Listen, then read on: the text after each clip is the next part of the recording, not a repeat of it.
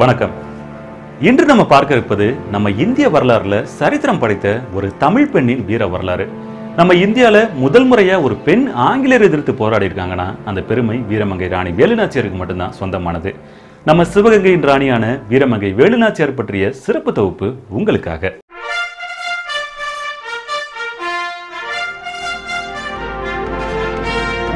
சிவகங்கை அரண்மனை 1730ஆம் ஆண்டு சிவகங்கையின் முதல் மன்னரான சசிவர்ண தேவரால் கட்டப்பட்டிருக்கு.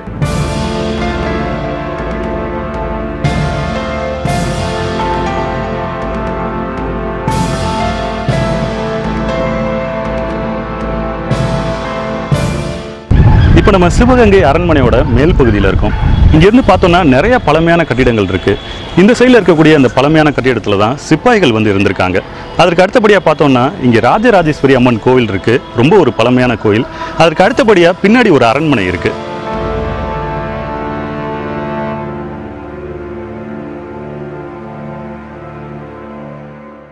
இப்ப நம்ம இருக்கக்கூடிய பகுதியை ஒரு காலகட்டங்கள்ல சின்ன மறவர் நாடு இல்லைன்னா வந்துட்டு சின்ன சேது நாடு இந்த மாதிரி பேர்ல தான் அழைச்சிட்டு இருந்தாங்க. மன்னர் சசிவர்ண தேவர் நம்ம சின்ன மறவர் நாட்டுல ஒரு அரண்மனை கட்ட நினைக்கிறாரு.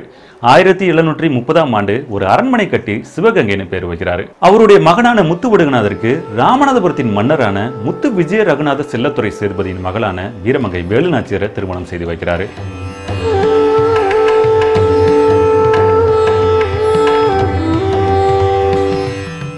திருமணம் முடிந்த சில ஆண்டு காலகட்டங்களில் மன்னர் சசிவர்ண தேவர் மரணம் அடைகிறாரு. அவரை தொடர்ந்து அவருடைய மகனான முத்து வடுகநாதர் நம்ம சிவகங்கையோட இரண்டாவது மன்னரா முடிசூடப்படுறாரு. முத்து வடுகநாதர் போர்க்கலைகள் தெரிந்த வீரமானவர். அவரை மாதிரி அவருடைய மனைவியான வேலுநாச்சியரும் போர்க்கலைகள் தெரிந்த வீரமங்கை.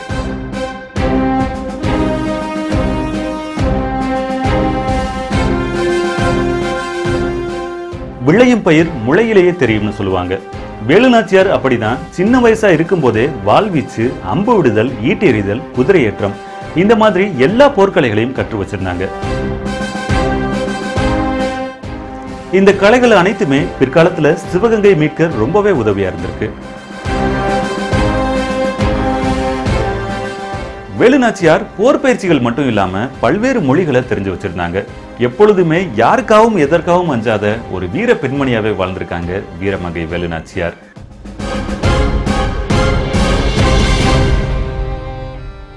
வேலுநாச்சியாருக்கும் முத்து வடுகநாதருக்கும் திருமணம் முடிந்ததுக்கு அப்புறமா வேலுநாச்சியார் 1746ஆம் ஆண்டு காலகட்டங்கள்ல நம்ம சிவகங்கைக்கு வராங்க. இவர்களுக்கு ஒரு பெண் குழந்தை பிறக்குது. அதற்கு வெள்ளச்சி நாச்சியார் அப்படின்னு பேர் வைக்கிறாங்க. ஆரம்பத்துல இவர்களுடைய வாழ்க்கை சீரும் சிறப்புமா போயிட்டு இருந்தாலும் அதுக்கப்புறமா தான் ஒரு பெரிய சிக்கலே வர ஆரம்பிச்சது.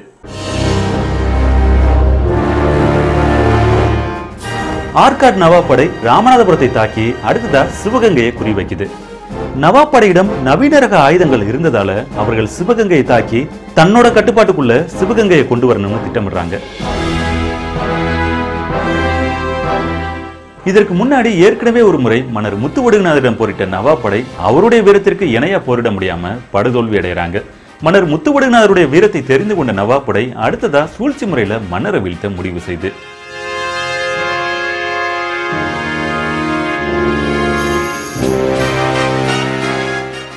மன்னர் முத்து வடுகநாதர் காளையார் கோவிலுக்கு சாமி தரிசனம் செய்வது அவருடைய வழக்கமான ஒன்றா இருந்திருக்கு.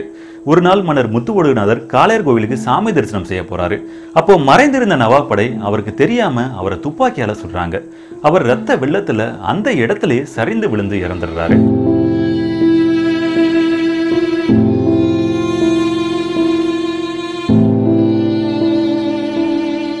தன்னுடைய கணவர் இறந்துட்டாருன்னு செய்தியை கேட்டப்போ வேலுநாச்சியார் கதறி அழுறாங்க.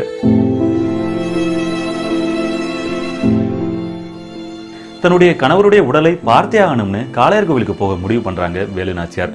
ஆனா அப்போ படைத்தளபதியா இருந்த மருது சகோதரர்கள் வேலுநாச்சியாரை காளையார் கோவிலுக்கு போக வேணாம்னு ஆலோசனை சொல்றாங்க. மன்னர் இறந்துட்டாரு, காளையார் கோவில் விழுந்துடுச்சு. இந்த நேரத்துல நீங்க போய் நவாப்படையிடம் மாட்டிக்கிட்டா நம்மால மன்னரை கொன்றவர்களை பழி தீர்க்கவே முடியாது. நம்ம நாட்டு மக்களை காக்கவும் நம்ம நாட்டுடைய பெருமைகளை காக்கவும் நீங்க கண்டிப்பா உயிரோட இருந்தே ஆகணும்னு வேலுநாச்சியாருக்கு வந்து மருது பாண்டியர்கள் ஆலோசனை சொல்றாங்க.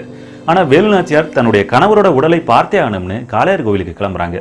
ஆனா அவர்கள் போகக்கூடிய வழியிலேயே எதிர்த்து சில நவாப்படை சிவகங்கையை தாக்க வேகமா வந்துட்டு இருக்காங்க.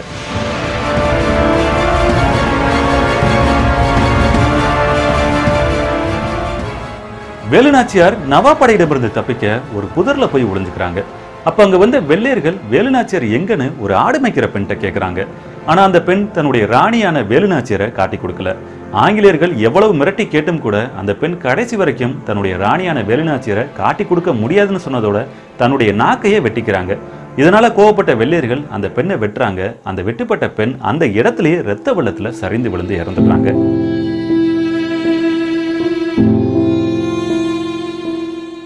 இந்த சம்பவத்தை கேள்விப்பட்ட வேலுநாச்சியார் அந்த பெண் இறந்த அதே இடத்துல அவருக்காகவே ஒரு கோவில் எழுப்பி தன்னுடைய தாலியவே காணிக்கையா கொடுக்கறாங்க.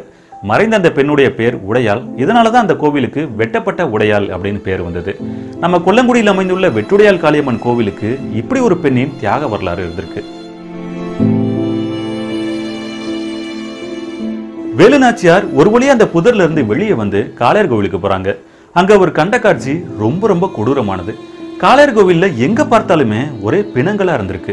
கோயில் திடலின் நடுவுல தன்னுடைய கணவரான முத்துவடுகநாதர் உடல் இருந்ததை பார்த்து வேலுநாச்சியார் கதறி எழுறாங்க. தன்னுடைய கணவரே இறந்துட்டாரு, இனிமே நம்ம இருந்து என்ன பண்ண போறோம், நம்மளும் உடன்கட்டை ஏறலாம்னு கூட வேலுநாச்சியார் யோசிக்கிறாங்க. ஆனா அவரும் போயிட்டா தன்னுடைய கணவரை கொன்றவர்களை பழி தீர்க்க முடியாதுன்னு வேலுநாச்சியார் முடிவு பண்ணி அங்கிருந்து பல்லக்கு ஒன்றுல மருது பாண்டியர்களோட உதவியோட தப்பி போறாங்க.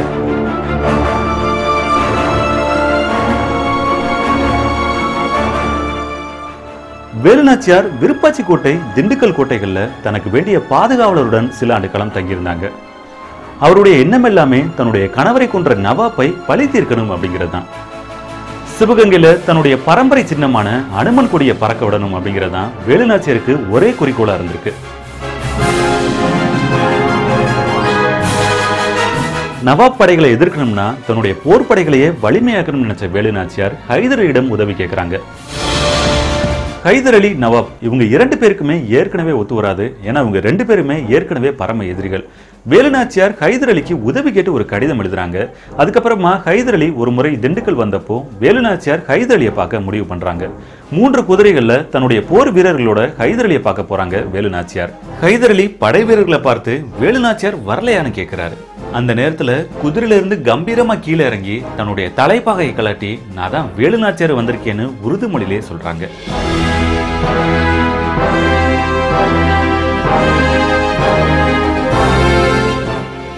வேலுநாச்சியார் தன்னுடைய மனசுல இருந்த அத்தனை கவலைகளையும் தன்னுடைய லட்சியத்தையும் ஹைதர் அலியிடம் பகிர்ந்துக்கிறாங்க. ஹைதர் அலி வேலுநாச்சியாருக்கு நவீன ரக ஆயுதங்களையும் போர் வீரர்களையும் கொடுத்து உதவுறாரு. அவர் கொடுத்த குதிரைப்படையும் வீரர்களும் வேலுநாச்சியாரின் போர்ப்படையை இன்னும் வலிமையானதா ஆக்கிடுச்சு. அவருடைய போர்ப்படைக்கு வீரத்திற்கே பேர் போன மருது பாண்டியர்கள் தலைமை தாங்குறாங்க.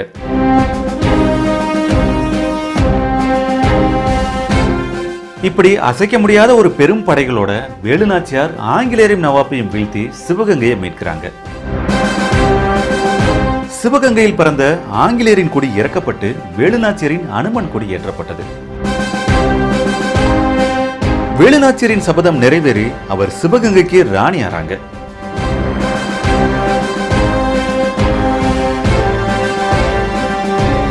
வேலுநாச்சியாருடைய ஒரே மகளான வெள்ளச்சி நாச்சியாருடைய திடீர் மறைவு வேலுநாச்சியாருக்கு மிகுந்த மனவேதனையை கொடுத்தது. ஏன்னா தன்னுடைய கணவரையும் இழந்து மகளையும் இழந்த வேலுநாச்சியார் மிகுந்த மனவேதனையோட உடல்நலக்குறைவால பாதிக்கப்பட்டு 1796ஆம் ஆண்டு டிசம்பர் 25ஆம் தேதி இந்த உலகை விட்டு மறைந்தார்.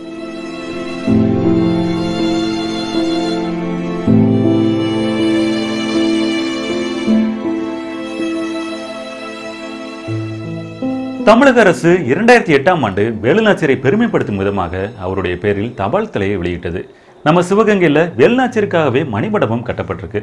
ஒவ்வொரு ஆண்டும் ஜனவரி 3ஆம் தேதி வேலுநாச்சியாருடைய பிறந்த நாள் அன்று சிவகங்கை அரண்மனை வளாகத்தில் இரத்த தான முகாம் நடைபெற்று வருது.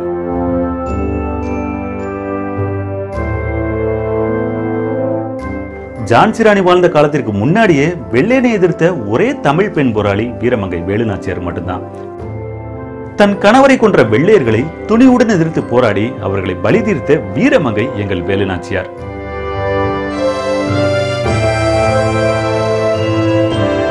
சிவகங்கை சீமையை மீட்டு சுதந்திர தேவி போல அரசாண்ட ஒரே வீரத்தமிழச்சி எங்கள் வீரமங்கை வேலுநாச்சியார். அவர் வாழ்ந்த சரித்திர மண்ணில் நாமும் வாழ்ந்து வருகிறோம் என்பதில் பெருமை கொள்வோம்.